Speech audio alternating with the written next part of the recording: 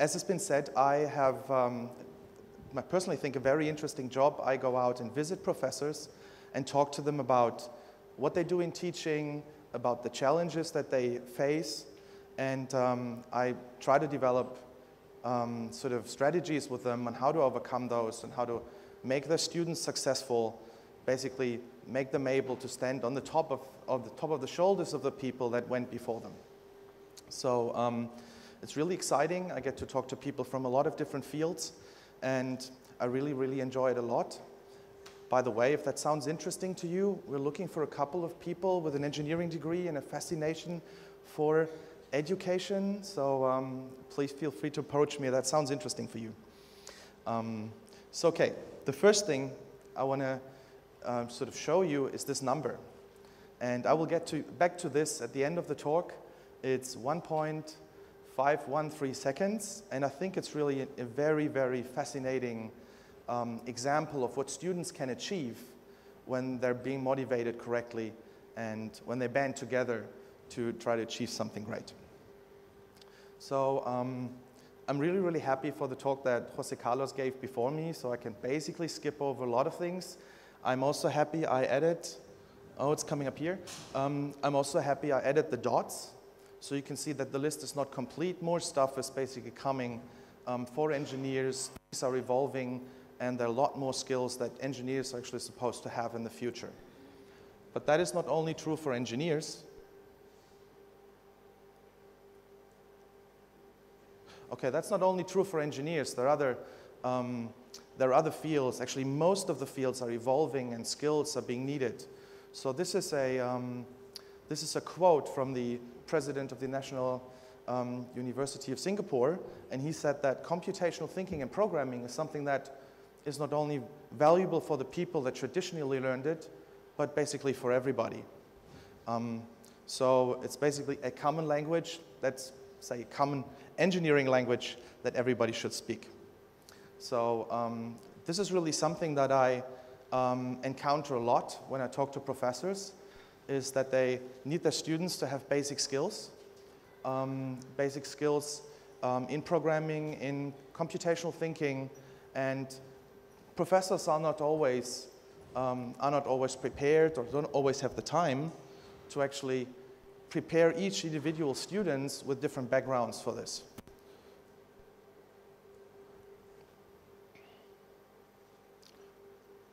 So there we go.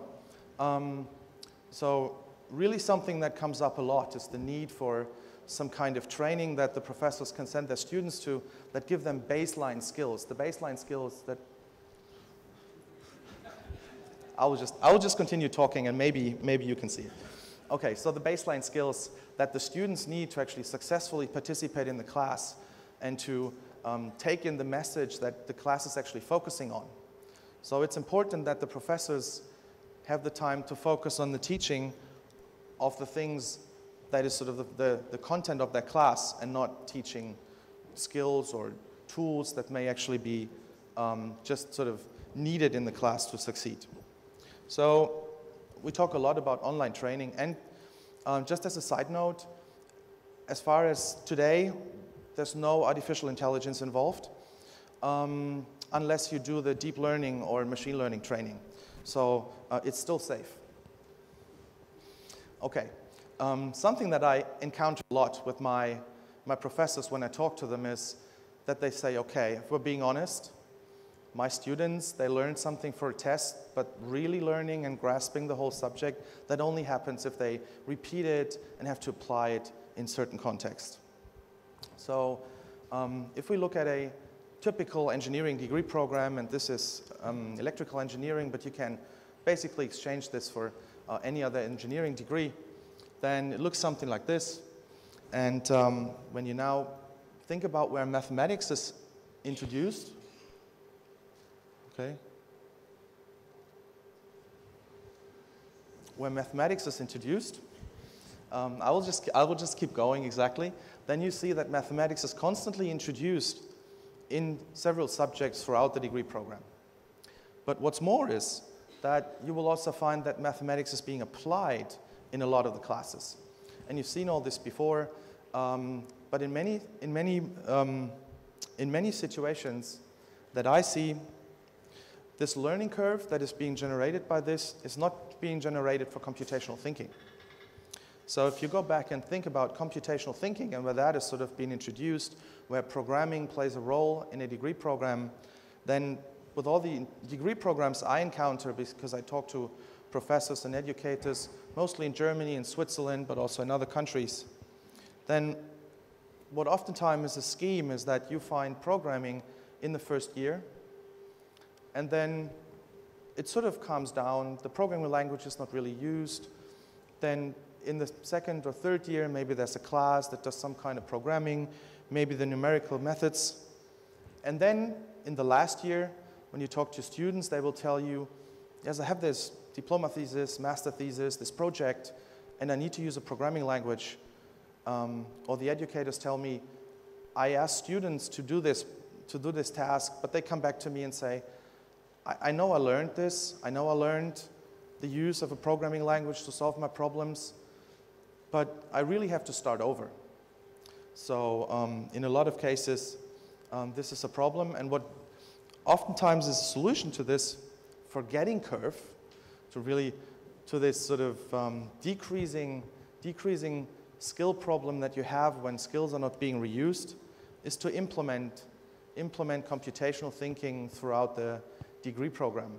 And this is, you've heard this before, and this is not rocket science, so that you can ramp up the skills to the end of the program where they can actually implement their design projects and then go out into the industry, into research projects at university, and really succeed there.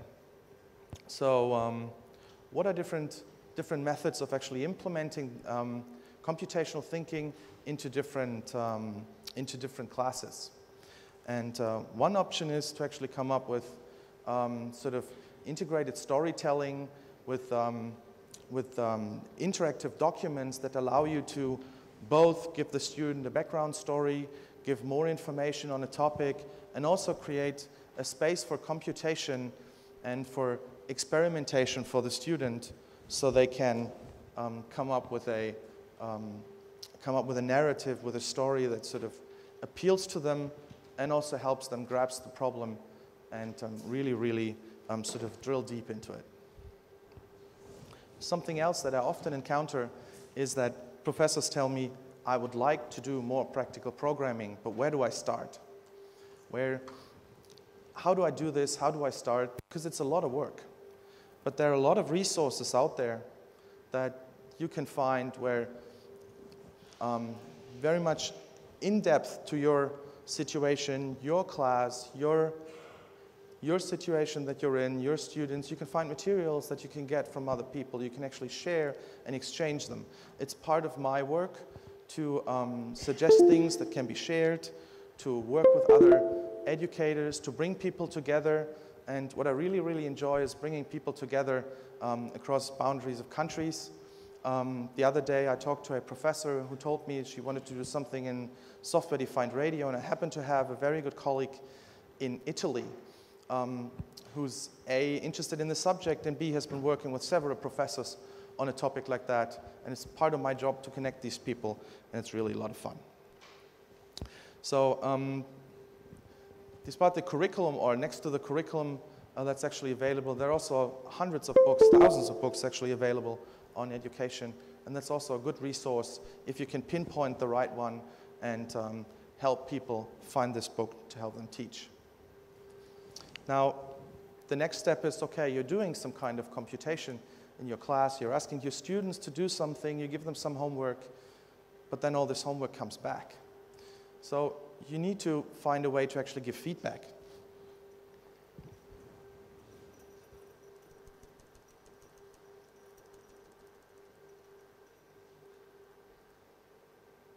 Yes, you need a way to give feedback.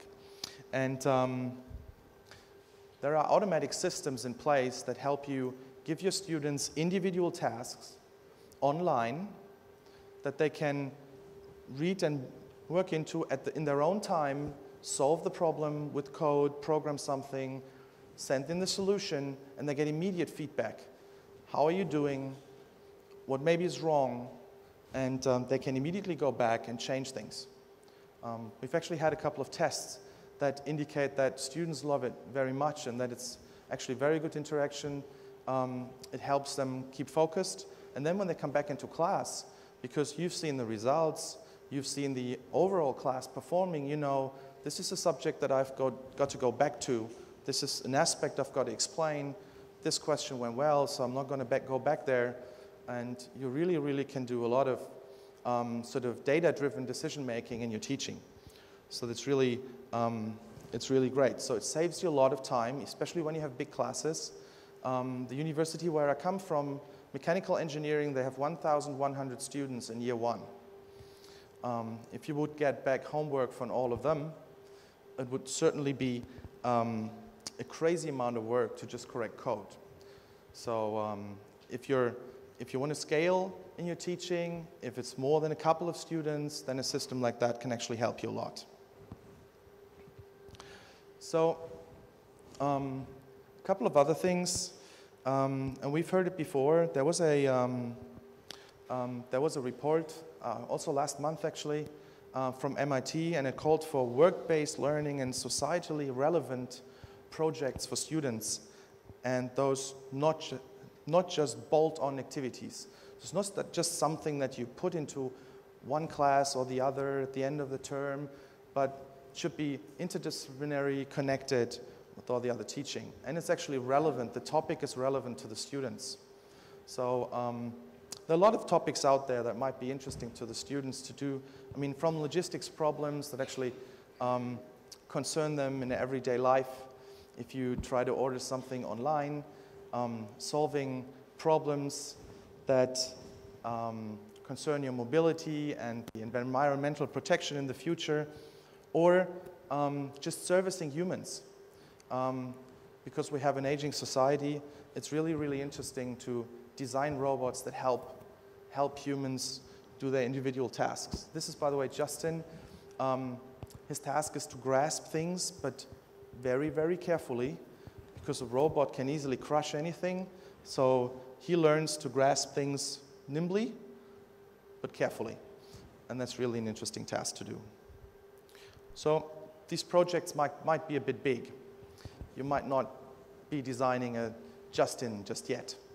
But there are a lot of products out there that help you sort of bring in project-based learning and really, really interesting project. One of them is actually coming out. It's the Arduino kit. It's a combination of an Arduino and software to help you build several projects that are really, really exciting and interesting, well documented, and it's going to be out soon. And I personally am looking forward to get my version on my desk because I really, really love playing with those things.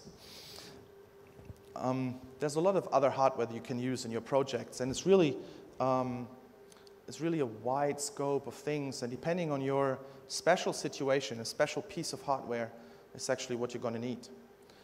Not every piece of hardware is applicable for every situation or every professor, and I oftentimes have conversations with professors about, is this the right piece of hardware? Just because somebody else is using it and it's interesting, it might not be the right piece of hardware for you in your project or what you want to try to do. So there's a lot of different pieces of hardware out there, as I said, and you can do a lot of things with hardware. You can stream with hardware, you can send commands, you can get back data, and you can sort of actively involve hardware that way, or you can generate code and actually work with embedded systems. So that's also a very, very interesting aspect. And in a lot of classes, it actually makes sense to think about integration of low-cost hardware. So a lot of these you've heard about. These are all things that you could use in teaching that could make up for an interesting class and that can really, really give the students the feeling that they're doing something hands-on. It's kind of a bit like Hello World, where these days you're not putting in some code and it says Hello World on the screen. You're actually doing Hello World with hardware. You're interacting with your environment, either measuring something or actively working with it, and that's really something that makes students love their class. The next thing you can do is actually integrate a system that you create in a class into the internet and stream some data, get started with your IoT project. You can send up data to the internet, get data back, share data with students. So if you're doing an experiment, try thinking about the next time just using a streaming platform to share data with your students to make it more interactive. Instead of just giving them a file, you can ask them to download stuff from the internet where data is being generated in real time. So there are a lot of things you can do. You can visualize data and really sort of get the students to interact with the data that's being generated from your, experimental setup. So I would like to show you an example of a university where they do a lot of these things and where they're really trying to put the student at the center. They're trying to teach with a project focus in mind. It's a short video. I hope it's going to run and I hope the sound's going to work. If not, I'm not going to dub this one. It works.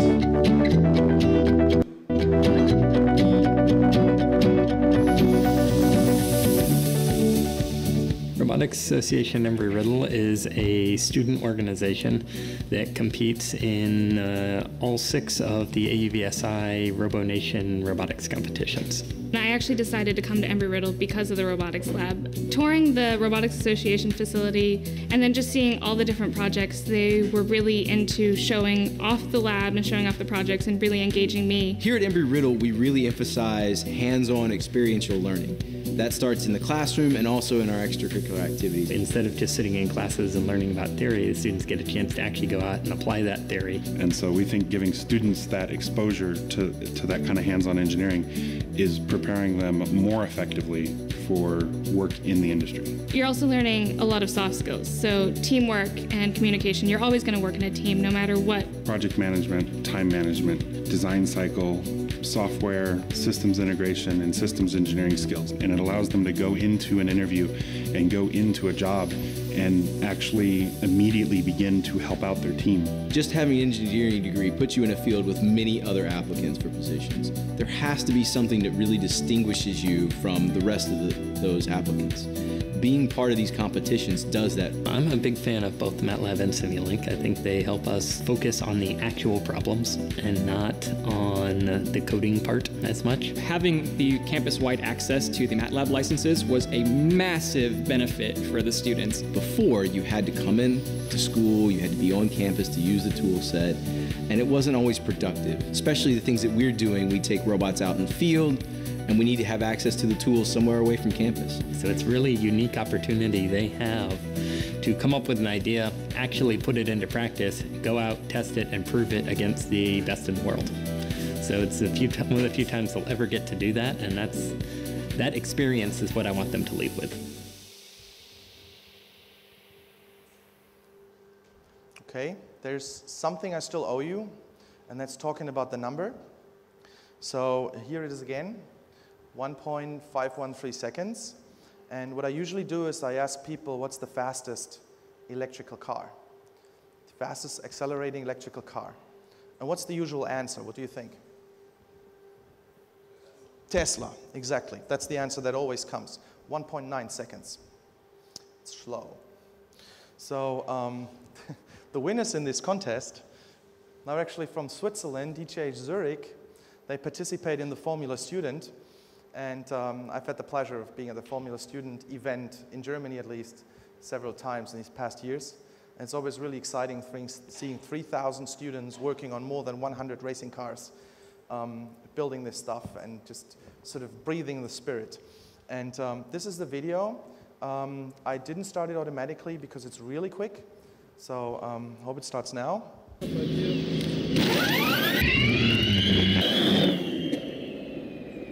That's the whole thing.